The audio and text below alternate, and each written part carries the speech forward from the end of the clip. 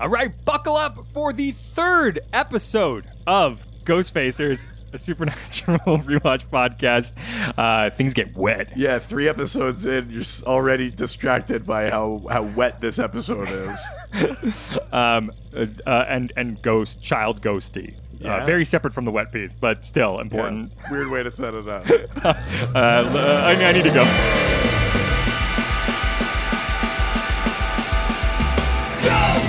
Ghostfacers! We're facing ghosts! We're others, we're not, we're ghosts! Ghostfacers! Stay in the kitchen when the kitchen gets hot! Ghosts! Ghostfacers! We're facing nightmare, we're facing dread! Ghosts! Ghostfacers! We're facing faceless, we're facing dead!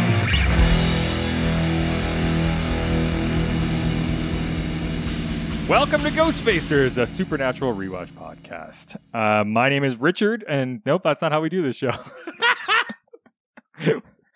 Welcome to Ghostfacers. Today we're talking about episode number 3, Dead in the Water. Right. Yeah, that's right. Aired September 27th, 2005. This episode was written by Sarah Gamble and Rael Tucker. Nice. This is the first Sarah Gamble episode, which is a big deal in this if you're sort of aware of the supernatural world. She took over actually as showrunner for season 6 and 7. Those are the Sarah Gamble seasons, and has written some of the best sort of episodes. I'm a big fan of what she does. Mm-hmm. So I was excited to see her. I don't know much about Rael Tucker, but I was excited to see Sarah pop up on this one. Yeah. She's done some really cool like supernatural interviews on her Instagram lately too. Right. She does these sort of writer on writer discussions that are cool. And this episode was directed by Kim Manners and was viewed by an estimated 5 million viewers. Right. So, Dead in the Water, TV guide, as we always do, we go to the description in which says, the brothers hunt for a lake-dwelling spirit that killed the father of a young boy, who sees visions connected to the creature and communicates by drawing pictures. Yeah. We're talking about this is a water episode. This is the wettest episode we've gotten yet. Oh my god. Yeah, strap in. Yeah. Jensen with his shirt off every single frame. Yeah, I mean, I thought because, this is the first season. Yeah. And because we're sort of getting introductions to some of these monsters, I thought that today, when we go over to Dad's journal, we would do something pretty broad, which is ghosts. Oh. Very, very generally. Because, quote unquote, monster wise, that's what we're dealing with here. But the episode sort of touches on a bunch of different potential things. Mm-hmm. So, yeah. Well, before we do that, first of all, the featured music for this episode. Ooh, yeah. I always like this. We're still dealing with, if you're watching on a streaming platform, you're not getting these songs. And that's right. I'm still waiting for my, for the right, I still haven't figured out what DVD collection I'm going to get yet. Cause part of me is like, do I wait for the full thing? But that means I'm waiting a year potentially or even longer to be able to get the full set. Or do I order just the individual DVDs? My wife this close today to getting me 5 seasons of Supernatural when we were out shopping. Where were they in town? At Wally. Really? At Walmart. I went there and they only had season 13. They had the box set for season 6 to 10. Oh, there. Yeah. That's sort of why I told her not to. Yeah, I was like, if you see 1 to 5. Yeah, get it.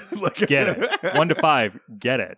But yes, the featured music for this episode, we get Rat. Which I love. Round and Round. Oh, I'm so sad that I didn't get to hear that. I'm looking forward to finally hearing that for the first time. Yeah. Black Toast Music, which I'm not sure who that is. I'm not sure about that one. The song is What a Way to Go. Ooh. Billy Squire. 2 Days Gone. And Bad Company. Moving On. Of course. Some classic ones in this one for sure. Yeah, Bad Company is straight out of Dean's cassettes of music. Oh, without a doubt. 100%. Yeah.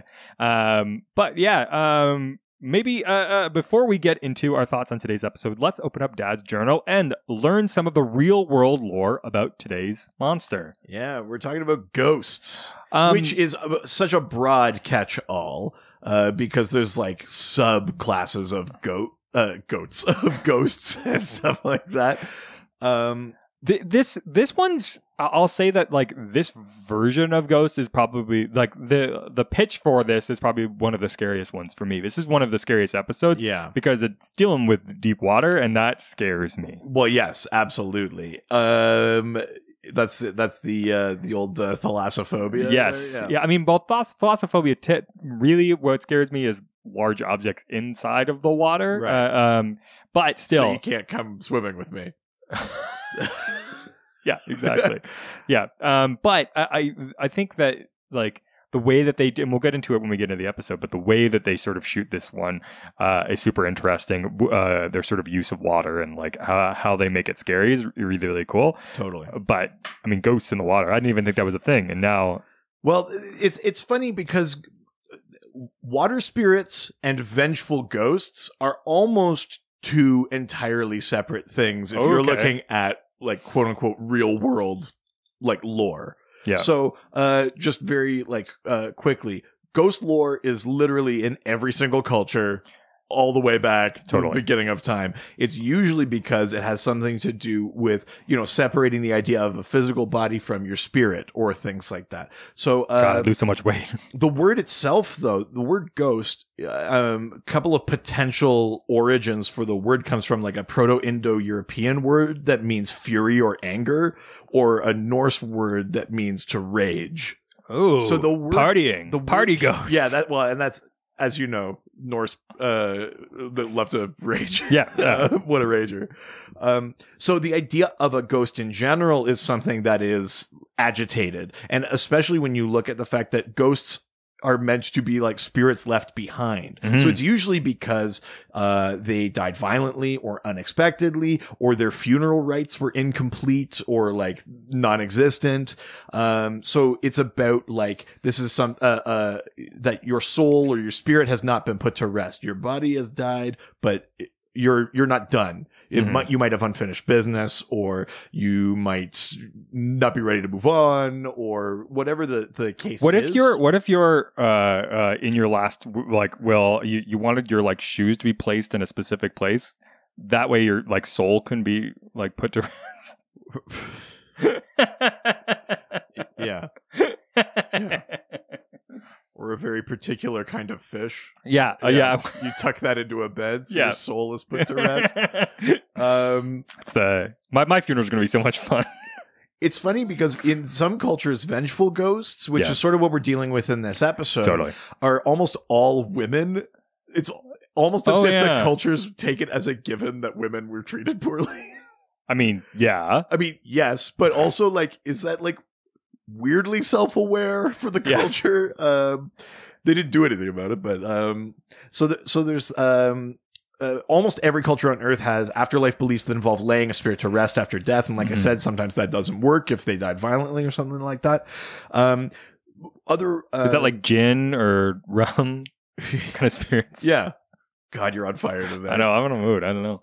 So synonyms and subcategories of ghosts, which we will also get to later in this podcast as we go through, include poltergeists, shades, specters, wraiths, phantoms, etc. There's a couple of specific ones, specific to different cultures that are interesting. Mogwai is in Chinese folklore, is a vengeful ghost or a demon. You can't get wet. Don't feed them after midnight. Yeah. The Onryo is a Japanese one. It's a spirit that returns from purgatory to right a wrong. I like to dunk those in milk. Good Lord. Wow. Woman in White. We talked about those ones. It's a very specific sort of visual aesthetic and a pretty specific story. Usually that like La Llorona kind of story. Yeah. There's a Dybbuk in Jewish folklore, which is like a possessing spirit, and one called a Keres, which from ancient Greece, it was spirits born of violent or cruel death. Now, the weird thing here is we're talking about a vengeful spirit that is tied to a lake in this episode, but for the most part, water spirits in real world folklore are more tied to like fae folk, fairies, nymphs, things like that, things that could potentially pose a threat. but are generally a little bit more ethereal, a little bit more like they're water elementals. Yeah. Water spirits tend to be a little bit more like guardians or protectors in real world lore, as opposed to being like a vengeful spirit locked in a lake. So it's sort of interesting that like our first foray into like water ghosts is so counter to what the real world lore of a water spirit is. Absolutely. I mean, it's not going for the same thing. Like, this isn't a murderous water nymph in this episode, but it did strike me as funny that like the haunted lake is where they go with the water spirit as opposed to more kind of fairy stories. Yeah, they do talk a bit about the Loch Ness Monster in this. Yeah. But it's one of only a couple of times I think that the Loch Ness Monster comes up in the show at all. Yeah. It's not something that they address because I don't think it's like, if it does exist, I don't think it's a monster. I think it does exist in the world of Supernatural. I'm pretty sure there's an episode where someone makes an offhand comment about how it is real. But it's also presumably in Loch Ness, because the guys are in the States. They're not going to run into it. Maybe in a like a landlocked inland lake in the States. Maybe if that comes up again, maybe on the like millionth episode about ghosts, we can address the Loch Ness Monster. Yeah, exactly. Yeah. But basically, what we're dealing with is this sort of very general idea of a ghost with a violent death, who the spirit cannot move on, and it's out for revenge, but it happens to be tied to this lake. Wow. All right. Very interesting. Before we get into today's episode, let's talk about a couple behind the scenes factoids before we jump into it. Number one, I don't know how, but Jared Padalecki's hand was partially broken while filming the part of this episode. Really? Yeah. Interesting. Yeah. Did they like leave the shot in? Is it like the Aragorn kicking the helmet thing? Like, or Mission Impossible when he does the jump? Yeah. Did it make it into the episode? I don't think it was not during the episode. It was sort of just like sort of concurrently in his own life. Yeah, exactly. Oh, shoot. Though the next one, there is a moment like that we'll address when we get there. And also, fun piece of information: this is the same lake scene appeared in another Jensen Ackles movie, Devour, from 2005. Ooh. Yeah, so they use a very similar lake scene. So very nice. Yeah. All right. Well, without further ado, let's jump in to today's episode. That's right. Of course, we always start with for this first season. Every single episode, you got to hammer home exactly what the show's premise is. I was trying to remember when the show transitioned to the then now sort of version. That's something we'll have to because right now note. it's almost like at the start of each episode is a trailer for the show because it has so much explanation. It's like really trying to get people on board with the show. Well, exactly, and it's not. I mean, you can't stream them, so nobody knows necessarily what the show is about, and still the internet is not what it becomes, and so not necessarily everybody's like on Google looking up these shows before they start watching them, right? Yeah, so, exactly. So it's interesting that they sort of not like now where we can't enjoy anything organically. We got check Twitter before a new show starts. Yeah, absolutely. So, all right. So as this episode starts, we're gonna start with this sort of opening scene in Lake Manitowoc, Wisconsin. That's right. It's a family at home. It's a dad and his two kids who are about sort of looks like high school, maybe just should be in college age. The daughter is about to go like out for a workout, and her brother is her dirtbag brother. Yeah, her dirtbag brother is like, guys don't like buff chicks, and she says something like, girls don't like guys that live at home. And so she goes out to the lake to go swim. This is so like on brand for especially these like early season CW things. It's like, beautiful woman, dive into a lake. Come on in, enjoy our show. Well, what's funny is that this is this opening scene is actually exactly like the one from 1975's movie Jaws. Oh, is that what it's riffing on? Yeah, that's like. Well, yeah, I mean, with the shot underneath and stuff like that. They literally shot for shot copied it. So. Oh, interesting. Mm-hmm. Well, I mean, it definitely works because there's like a tension, and also they've done something to the color grading.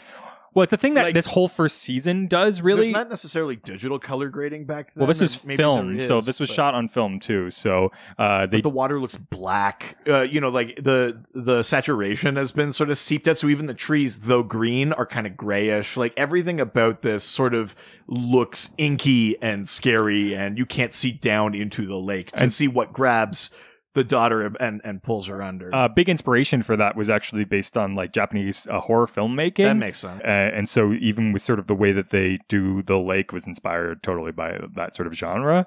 But yeah, the daughter / sister gets pulled under. That's right.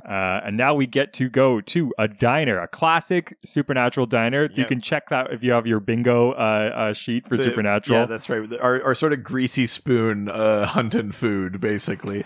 We're getting Dean. He's looking for cases, basically. You're getting a classic Dean meme coming up at 3 minutes and 4 seconds. That scene right there, that shot is a classic GIF if you're looking for Dean. Really? Yeah. Him with his like mouth open, drooling over this waitress with the pen in his mouth and the smile. That's a classic Dean meme. I do like this version of Dean too. Like, we're allowed fun once in a while. That's fun. Yeah, pointing at the waitress. This show does a really interesting, especially this first season, where it's like just on the cusp of being being just straight up misogynist. Yes, yeah. It's a thing that they really toe the line, like very carefully, sort of walking that tightrope with this show, where it's like, well, they're not saying anything bad; they're just kind of being like. I'll say I think it's something that lends a bit of authenticity to the genre. I think, well, and to the show, which is that, like, listen.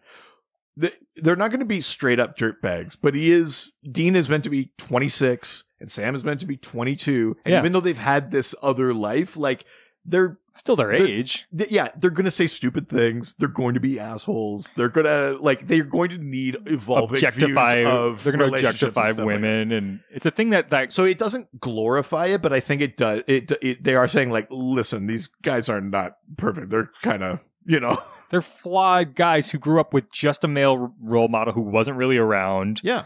And that does evolve over time, but certainly in these early episodes, you're getting a lot of like awooga kind of vibes off Dean. Yeah, and Sam is very much like the educated one who doesn't see women in that way. Well, who also just watched his girlfriend die. So you're saying that like he's not going to be like totally up for I don't think he's ready yet. He's not sporting a raging hard on in that scene.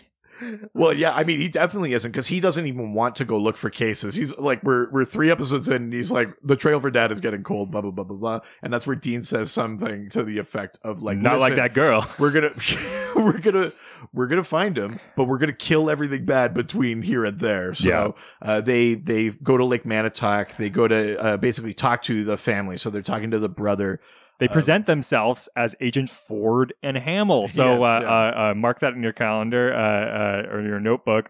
We get another episode with fake names. Now they're sort of like falling into a thing. They haven't figured out the classic rock thing necessarily, but now they're sort of joking on the whole Star Wars thing, which the show is clearly based off of. Yeah. This is where we get a little bit of information that's kind of exposition, but it's also to rule out like normal causes of death, right? Normal. Well, the brother says she was a varsity swimmer. Like, she did not drown. No. Like, that's... Yeah, well, it doesn't make any sense. She did, but not on her own. Yes, exactly. And they can't talk to the dad. The dad's sort of just off staring by himself. He's obviously grief-stricken and things like that. But basically he's saying, like, there's no way that, like, my sister just...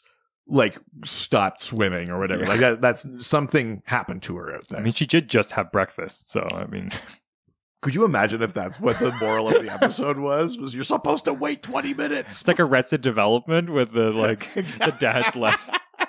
Yeah, that's why you always leave a note. God, that would be amazing. So after they leave the house of the dead girl, they go to the police station. And like every episode, they end up at the police station at some point to start asking questions.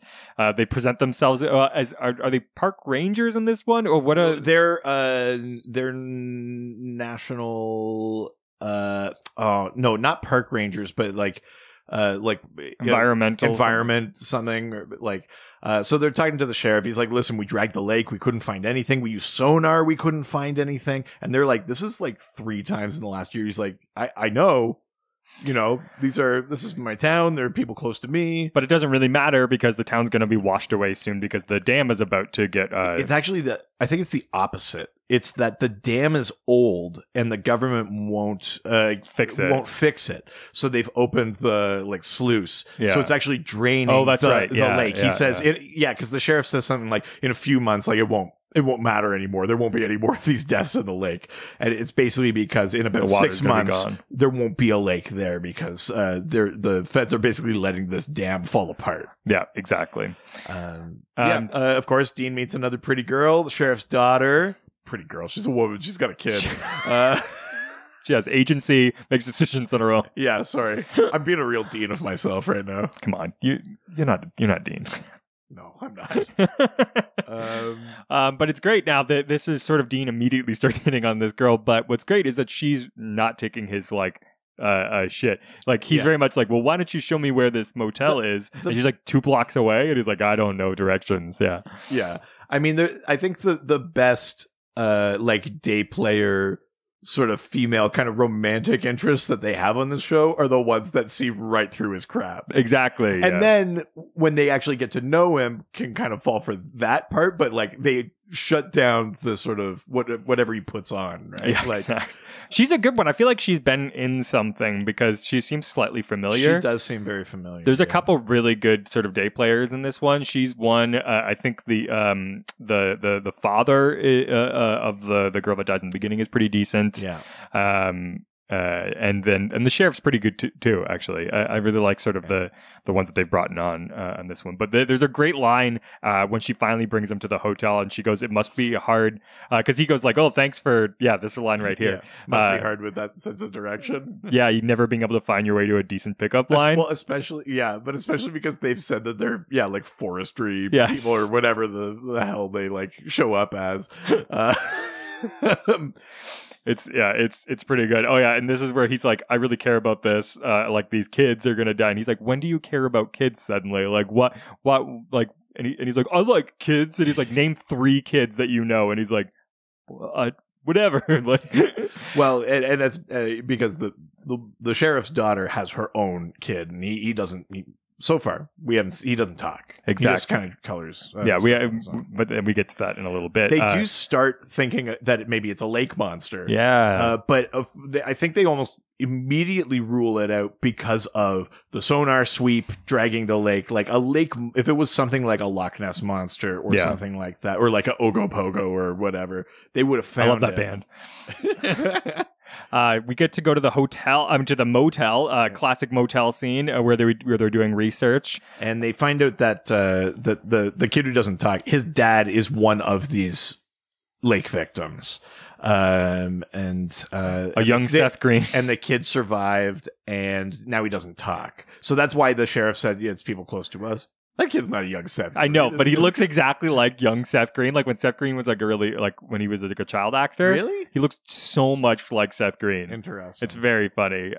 But yeah, they go to the park and see the daughter of the sheriff again, and we meet her son, who's a weirdo. His name is Luke. Lucas. He spends all of his time drawing, basically. He doesn't play with other kids. He doesn't talk. He's got his little army men, and he colors and draws, and that's it. And Dean tries to go over to, talk to him, see if maybe he could get any information about what happened to the dad. Yeah, he interrogates this kid. He throws a face cloth over the kid's face, and he's going to get answers no matter what the cost. But he tries to sort of relate to him on sort of the dead parent kind of thing. Yeah, which is, I guess, the way in, but I mean... Dean has a big heart, obviously, but he does not have experience with kids. So you sort of see him stumbling to make a connection. And so he's just talking to the kid. And yeah, like you said, he's sort of talking about that, he lost a parent and stuff like that. Interesting, actually. The kid's name was Lucas. Again, because of another Star Wars reference. It's a George Lucas nod. See. Yeah. Right. But yeah, right here he goes, dude, when I was your age, like I saw something, and he was talking about, so this is, can I zoom in? I mean, this is, I think, maybe one of our first like Dean feelings scenes in the whole show. Yeah. Because we obviously know how Sam feels about 12 things, minutes, yeah. But now we're saying like, yeah, we know Dean is tough as nails, quote unquote, but like he also like basically saw his mom die. And it's a thing that he carries with him yeah. for the entire series, really. Because he was actually old enough to remember her. Like, Sam was a baby. Mm-hmm. But Dean, still a baby. But Dean was 4. So he remembers a life with his mom. And then he could also see what it would have done to his dad, what it did to their family, you know. So yeah, it's actually kind of a nice scene. Dean and the kid, they actually do form a bit of a bond, even though the kid like does not acknowledge him. The kids' drawings though, already super creepy. Just a swirly black hole is one of them. Yeah, it's still better than Jensen's. Creepy red bicycle. Yeah, absolutely better than what Jensen drew, which was stick figures. Which I'm assuming is actually like his drawings. Yeah, I think so too. They were like, Jensen, we need you to draw something for the scene. And he was like, all right. He's like, you might be concerned after watching it. But it's good. It's sort of, you get this reflective moment with this child, and now Dean's sort of hooked in because he actually does give a shit about this kid, and sort of can relate to his own experience with this child. So now you can see sort of his level of investment. It was beyond just like the hot girl now, and is actually like, I'm concerned about this family, because though they like to show Dean as this like sort of one-sided figure, he actually has many layers. Of course. And it's the same thing with the show. And I think it's actually like a good sort of way to talk about the show in general. Just sort of on the surface, it seems like it's one thing, but once you actually watch, it's a lot of other things. But it presents itself as sort of this one-sided like hot show thing. Which is good. Oh, right. And then Lucas comes up and he makes a drawing for Dean and hands it to him. And it's this. It's like, this is how you fucking draw, you idiot. Yeah. And he slaps Dean in the face. And the mom is like, Lucas doesn't ever acknowledge someone. Like, I can't believe that you made a connection with my son, basically. That's wild. Now we go to the dead girl's house, and the dad's like basically comatose at this point because he's so depressed, and the brother's trying to get him to eat, and he's just like, "Come on, Dad, like you got to do something." And so the brother heads to the kitchen to try to make a meal for him, which then we encounter our second ghost encounter, which is really cool because like he's washing dishes, I think. And he's washing a fish. This is so creepy. So the son is like gonna make some dinner, and then the water coming out of like the sink, because he's gonna wash this fish, turns into lake water, and the sink fills up even though he hadn't plugged the drain or anything like that, and it's all this sort of opaque, dark, kind of gray black water, and the sink completely fills up, and you get that thing where you know something's gonna go wrong because he has to reach in to like find what's clogged the drain, and you're like, don't do it, you can't see, like use a stick, use anything else.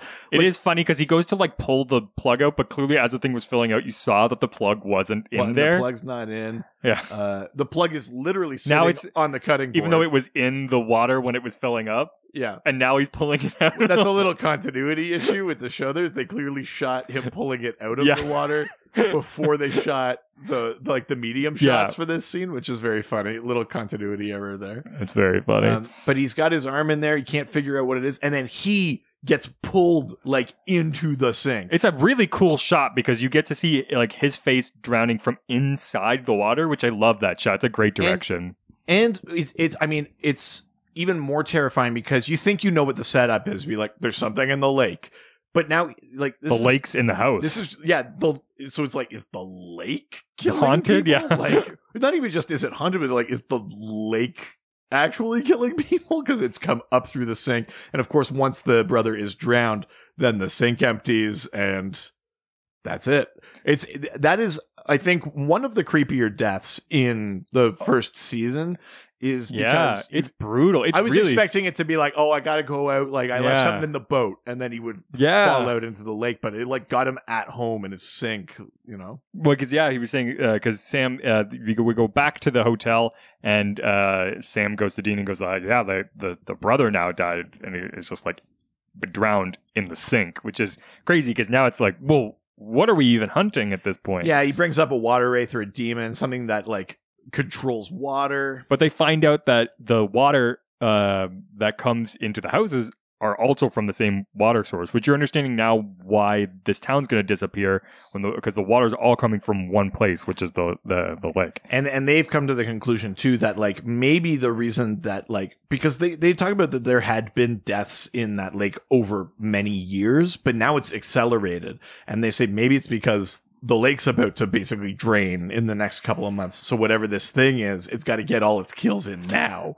Yeah. So they're like, well, we've got to move because more people are going to die. And they finally go to talk to this dad because now he's lost both of his kids. Jeez. What a brutal, but he's so good at showing like the loss in his face. Great day player. Good day player. Same with the sheriff actually in this episode. Yeah. Sheriff is really, really strong actor in this. He does a great thing where they're trying to interrogate him a bit, and the dad's just like, I don't give a shit who you are. Yeah. Like, my children are gone. Like, get the fuck out of here. Like, it's worse than dying, which is, I mean, you can really sort of see the weight that it has on him. It shows so much in his eyes. I really liked this actor's sort of the way he's playing this sort of depression. It works really, really well. It's less about that sort of like big emotional reaction and more about sort of the subdued sort of like internalizing. Well, because that's the thing, right? You know, like not everyone reacts to grief with like wailing and cursing the stars and stuff like that, right? This is just something he's got to live with, and he knows it. But Dean suspects that he's not telling them something. Mm-hmm. And Dean pulls out the picture that Lucas gave him, and it's this guy's house. It's like Lucas drew a picture of the house where these people died. He's like, something is up here. Something that is interesting that it just occurred to me, and I don't know if this was intentional, but the dad's name is Will Carlton, which makes me wonder if it's a Fresh Prince reference. Why would it be? Oh, just Will Carlton. I mean, this is the thing when you're doing a TV show. Is like you just got to come up with names for people. So like it could who knows what the inspiration is. I really hope it was intentional because you don't just give a name for no reason. Like typically, there's always something behind a name. Bill. Yeah. But yes, you're right. I do wonder about that. So now time for Dean to talk to Lucas again because. That was pretty creepy, kid. Yeah. What the hell? I like that every time Dean tries to talk to him, he tries to like relate to him in some way. We get multiple drawings of this red bicycle. Yeah. I think he talks to him about the army figures in this scene. Oh yeah, that's right. Yeah, like he's just like, I like to play with. It's such like a half-ass attempt at being a. Oh yeah, and Lucas is like clearly drawing people drowning. Yeah, like it's kid's got so much more going on. This is a very classic horror trope too, though. I mean, we talk about disturbed this a lot for the first season is really riffing on this as a horror show, basically. And like a kid that knows too much is like such a classic horror thing, whether or not it's because they're possessed or because they're like psychic or whatever. But like a kid that knows too much is one of the creepiest things you can put in a horror. Anything. I mean, children in general are creepy just because it's like whenever they say anything that's a little bit deep, like more like surface level, right. You're like, what? Like, I'm assuming even your child does it all the time. Yeah, it's true. I'm hurt. I forgot about that one. Yeah. We haven't fully gone into the creepy territory. Like we haven't woken up in the night where they're like standing at the foot of the bed or anything like that. But it's only a matter of time. It kind of is. Yeah. It's like as soon as they do something that's like slightly out of like character, it immediately becomes terrifying. Yeah. I can't wait to be a father. Oh my god! Yeah. But yeah, so as Dean's having this conversation with this kid, he's trying to obviously he's talking about sort of like you know your dad wants you to be brave and your family wants you to be trying to like break through to this kid and eye contact. First time in the whole episode, Lucas puts down the crayon and looks at Dean when he's talking about the dad. So he he shows and he gives Dean a drawing, which is now this red bike and this yellow house next to a church. Yeah, it's a picture of a different house and there's a church and that same red bike is out front. So after that, we then get into the Impala, and we're trying to figure out sort of like what do we need to do next. And Sam's kind of just like checked out of this whole thing, which is really interesting. But Dean's fully committed to this family, which is interesting. So now they're trying to find this yellow house next to a white church. But I love that Dean's still giving him shit for being a college boy throughout this. Like, it's a thing that really, like, it's only the first season that really comes up, I find. Yeah. But after that, he just starts calling him a nerd. But this first season's all about him, like, having gone to college, and it's a thing that he can, like, hold over his head. Yeah. Which is pretty funny. But I think so now, after leaving this house, I think we head to... They want to try and find, like, what the drawing is of. And Sam is saying, like, that's not going to be all that easy because, like, these churches are literally fucking everywhere. But they're talking about, you know, the kid's clearly having some form of premonition or whatever. He's tied somehow to whatever is happening there. But they do find the house, and they go. It's interesting because they do a really weird way of, like, talking to this lady where they're like, hey, is there like a little boy who lives here in like a blue shirt? And she's like, not for 35 years. Just so creepy. I haven't seen that boy in 35 years. Oh, that's a little boy is a name I haven't heard in quite a long time. So they basically described the boy that Lucas drew with the red bike, and he's got and there's army men set up in this like old woman's house. Exactly the same way that the child, like that Lucas had set and them she up. basically says it was her son Peter, and that he never came home, and he just disappeared, and she also reiterates the "it's worse than dying" thing that the other dad had said regarding he was supposed to losing your children. He's supposed to ride his bike, his red bike, straight home, and he never showed up. Which is, and you see some old photos of him, and there's like another kid in the photo with him, and you're trying to understand sort of like who is this kid friends with. And they flip into the back of the photo and they realize that, oh, this is someone that we know, Peter Sweeney and Billy Carlton. We just came from that guy's house. Will Carlton. In West. It's funny, you went for the actual theme. I was going to start singing It's Not Unusual. Oh, I mean, yeah, sure, that works as well. And the dad is still woefully standing at the edge sitting at the edge of the dock. Yeah, he's talking to himself though. Yes, he's saying, "I didn't understand, I didn't believe. Now I think I do." He says, "I think I finally know what you want." Which is never like a great thing to see a character say to themselves. You're like, all right, what are you gonna give up? But obviously, what that means is he's gonna give himself to the lake. The guys are putting this together a little bit. They say, "What if like Bill killed Peter? Mm-hmm. Peter's spirit would be furious and wants revenge." And so, but by the time they show up, I think Bill has already given himself up to the lake. Well, he's into his boat. He's heading out to the water. Out on the lake. The guys can't stop him, and the thing just like takes the entire boat and the dude. Which is pretty crazy. Yeah. So theoretically, this should be over now. Yeah, I mean, and that's kind of what the guys sort of think at this point. They're like, yeah, well, you know, guy's dead. Time to go packing. Yeah. But this is also the same point, I think, where the police officer sort of realizes what's going on as well and sort of is like, get the fuck out of my town. Yeah, he basically like tells them to like get the hell out. Because it's like, you guys don't know. He called like to the feds and he was like, listen, no one's ever heard of you.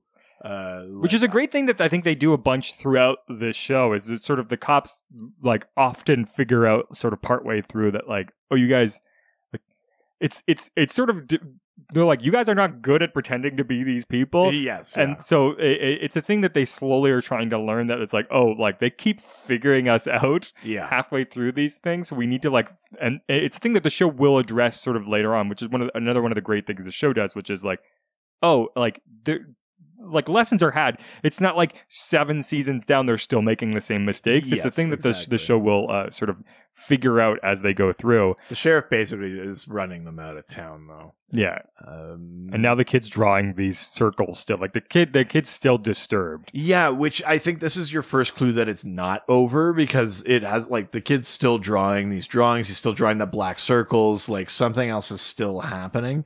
But as they're sort of driving away, Dean's like, "No, fuck this! Like, I need to turn around." And Sam's just like, "We're done." And he's like, "Well, what if we're not and we don't know it?" Like, yeah, like, well, there was no ambulances. Clearly, it's not the end of this. Because Dean is suspicious about the being run out of town, just the way that he was suspicious about Bill before, not telling them something. So, and it's also one of those things where I think like maybe part of the job of the hunter, you stick around a little bit, just make sure it's done, then you move on, right? But these guys are still just sort of figuring out how to do this on their own without their dad's sort of support, right? So they're just cutting back and forth to seeing the mom, the sheriff's daughter. She's making herself a bath. Which, like if the sink made you nervous because you knew that something was going to happen. Getting into water. And it's one of those like freestanding like bathtubs with like the cloth kind of thing, which is like, that's always where a murder happens. Also, why are you filling the water up that far? It's never in one of those like plexiglass full shower tub units. It's always in a freestanding tub. Oh, of course, yeah. Don't have a freestanding tub. Yeah, it doesn't have the automatic drain thing that like when the water gets too high. Take one thing away from this show. No freestanding cloth tubs. Yeah, but it's funny because the water, she fills it up so high, which it then goes away. But I'm like, the black water starts filling up this tub, just so creepy. And you start hearing "Come play with me" from a boy. Yeah, and then something is trying to pull her into the tub, and she's struggling. It's not just like, oh, and then you can shake it loose and get out, right? It's overpowering her. It's pulling her into the tub. Dean is trying to knock on the door, ring the doorbell. No one's answering. And then Lucas comes to the door and he's super scared. So he follows Lucas. They go upstairs. There's water on the floor. Sam is like, all of his muscle, like all of his muscle. And Sam's got so much. Oh my God! It's not even the full amount. I know. There's so much more coming. But they do manage to pull the mom out and save her from the tub. Which impressively also, while naked and don't show anything, which is, I mean, good filmmaking. Yeah, masterful blocking. Yeah. And also, while Sam is pulling her... Now, this is part of the actors being respectful while they're blocking. But I also like to think of it as like Sam being very respectful to Jared. Like, I think Sam. Like, I'm gonna save you, but I'm not gonna. I'm gonna make every effort not to like unintentionally grope you as I do it. Yeah. Like it's clearly because they're actors and they're doing that. But I also like to think that Sam. That's what Sam is. Yeah, Sam's just like he's got that emotional side and he's respectful to women. Yeah. I appreciate that. Yeah. So now we're after sort of the almost drowning and clearly everybody's been it's Amy Acker. That's why. Oh, yes. What is she from? Okay, you keep going with the show. I'm gonna work on Amy Acker. And so as he's sort of talking to Amy Acker, after the potential drowning, she's realizing that she's sort of recounting what had happened to her and keeps saying that the boy keeps saying like, come play with me. And there's this like, it's a boy that like a small child that clearly like something happened to. And Dean's back in the house looking through like old family photos and stuff.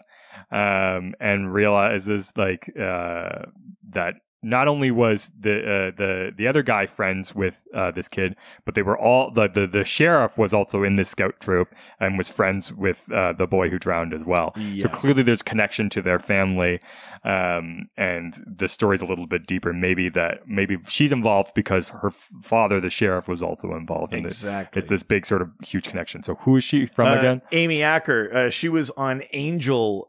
She was on Alias. She was on Person of Interest, a big time TV actor. She's been on a ton of series. That's why she looks familiar. It's because we've seen her a ton of times on other things.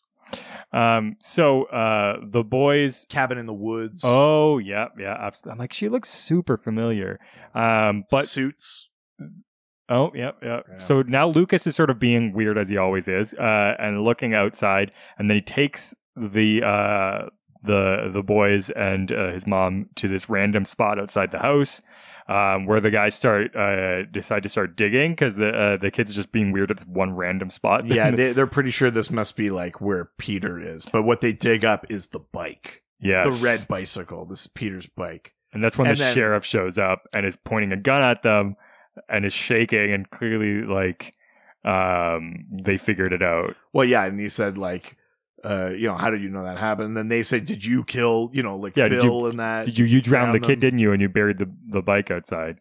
And Amy Acker, I'm just going to keep calling her Amy Acker. Yeah, that's fair. She sees them and decides that she's going to help out. So she gets the kid to stay in the house, and she goes to try to stop her father from killing these two guys. Right. Yeah, then they're basically going, all right, this is the point where they go, all right, this is a fucking ghost.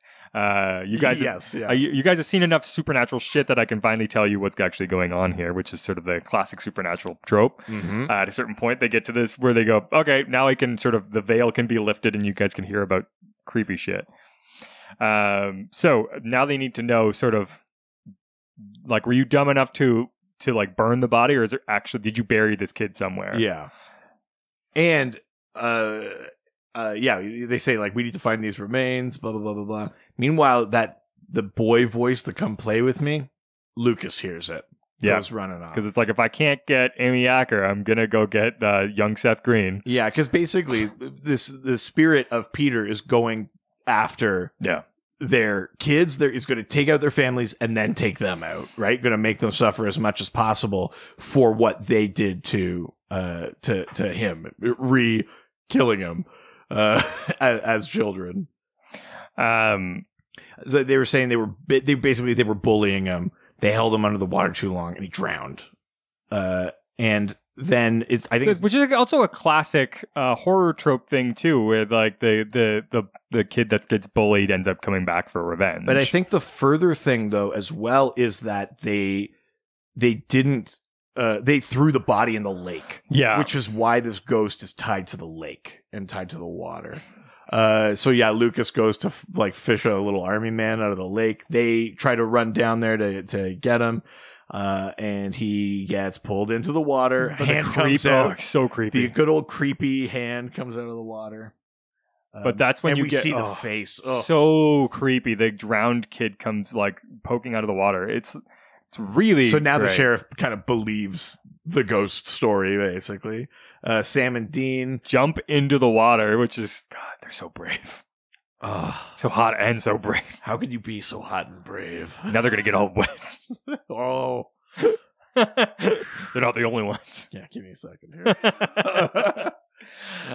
So they're now searching for the kid, but they know what needs to happen. The sheriff realizes he needs to get into the water. Yeah, basically Sam and Dean can't find the kid. The water's too dark. They can't see him. The sheriff walks into the water. He says, I know what you want. Let the boy go. Take me. Blah, blah, blah.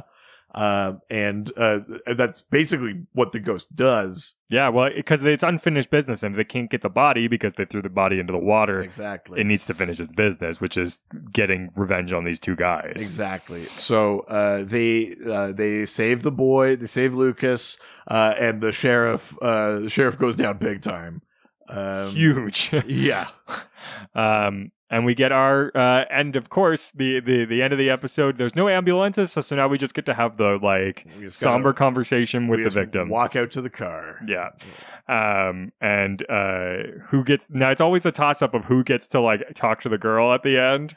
Well, I mean, it's obviously Dean. Dean's the one that made the connection with Lucas. But Dean gets to talk to Lucas, and Sam gets to talk to the girl of this one. Oh yeah. Way to go, Sam. Yeah. Sam gets one thrown to him every once in a while. That's right. Yeah. But he's a respectful man, so he doesn't do anything. Well, I mean, he didn't have any chemistry with her. Anyway. Yeah, he had no chance. I mean, Sam. Come on, he's 22. Also, yeah, this is like a full-grown woman who's probably in her 30s. Yeah. It's like, you fucking twerp. Just because you're 7 foot tall doesn't mean you have a chance with me. Yeah, I mean, there's a certain, I mean, she's obviously relieved, but there's a certain amount of, I'd say, melancholy for her because she found out that her dad was a murderer. And then she watched her dad die. Yes. By a lake ghost. At the end here, we get sort of Dean's one-on-one with Lucas, who's now talking again. Yes, he is. And Dean he's like, remember what I told you? And he's like, Zeppelin rules. Which is awesome. So cute. Also, like a couple years after this, I think, is when Jensen has his first kid and names him Zeppelin. Jensen's kid is named Zeppelin? Oh, that's why I made that joke earlier before we went on mic, is his kids' name are Arrow and with Arrow, so Hawkeye, and Zeppelin. What? Yeah. Yeah. But I believe his first kid was Zeppelin. Wow. Fucking rules. It's why he's the best.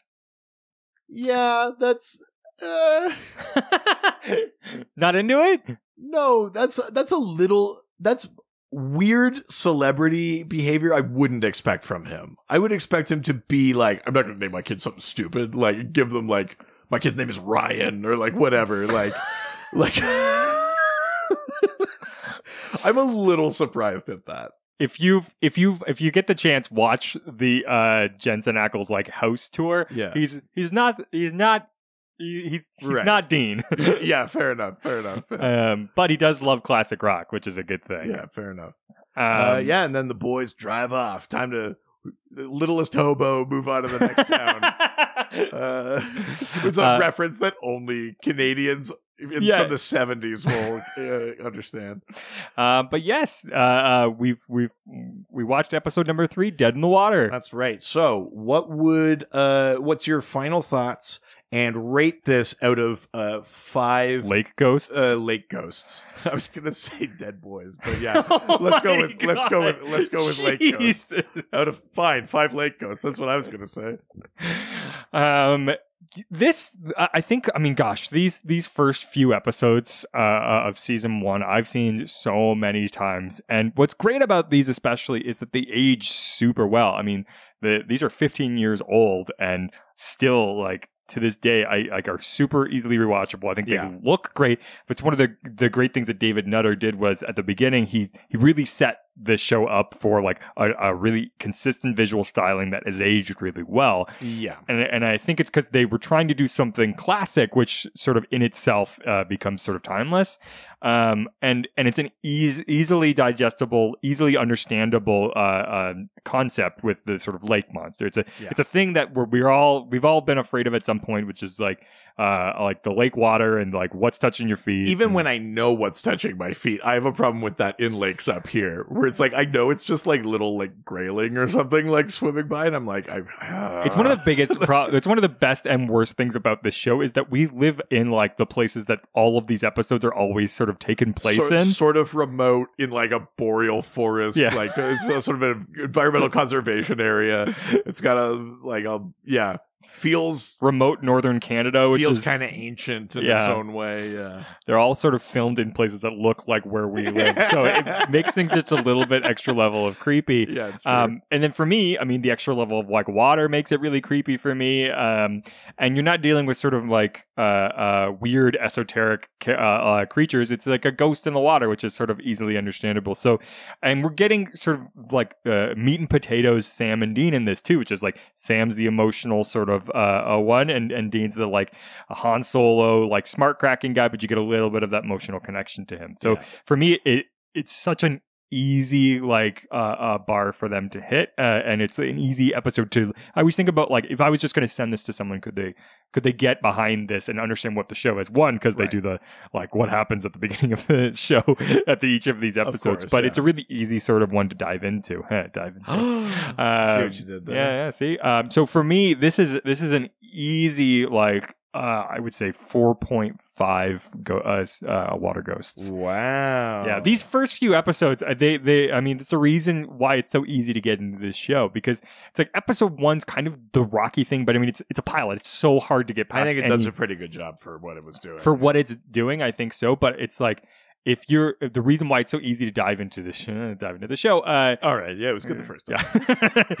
Is because these first few episodes are such a solid foundation that the show is built off of, that it makes it so simple to sort of to keep watching and binge the show. So yeah, for me, it's an easy win. It's not like top-notch writing, but it's got all of the like solid pieces that sort of, if you sort of put them in front of you and just like okay, this is like how you write a script. It's got sort of a great like interesting middle. You got sort of the part where you think it's over and then they bring it back. Like it's solid script writing, and for me that makes it sort of, it's on the top tier, but it's not like the pinnacle of what they do. Yeah, I mean, I think I generally agree with all of that. I mean, it's this one, more than the Wendigo episode, is really going for like kind of classic, identifiable like horror iconography. I mean, even you said they basically shot for shot did Jaws at the beginning, right? They're riffing on other things, or they're riffing on Japanese horror or stuff like that.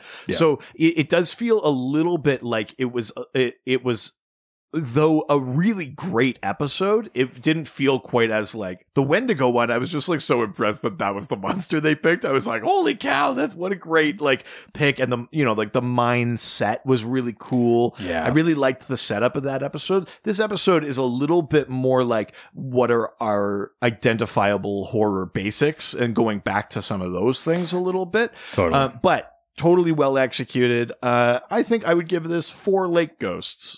I think this is a 4 out of 5 lake ghosts. It's interesting that for you it comes under Wendigo. I still don't understand. The Wendigo one it gets me. That's so interesting, because I like that episode.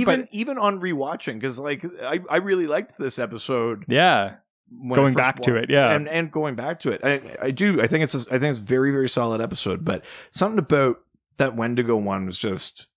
Yeah, just put it over the edge, I think. For sure. Yeah. Well, that's it for this week. If you we would love to hear what you think about this episode. Where does it rank on you? This is episode 3. So I'd love to know sort of like how do these rank towards you? Like, is Wendigo your number 1? Yeah. How do these top 3 episodes sort of rank for you? Also, if you have any sort of notes or things that we missed on this or a future episode, make sure to reach us through our email. It's ghostfacerspodcast@gmail.com, and you can also catch us on Twitter @ghostfacerspod. Oh, that's right. I saw that you set that up. That's nice. Yeah. So now we're on Twitter too. So have conversations with us on social media. We'd love to hear what you think. Yeah. And unlike a lot of those private Facebook groups, we don't mind shipping. Still weird about Wincest though. Yeah. Yeah, I mean that's objectively weird. Yeah. I mean, I get it, but it's weird. But I mean, I get it. Oh, I get it. I could not get it more. Yeah, Dean looked into Sam's eyes. All right, that's it. Say goodbye, bitch. Sure.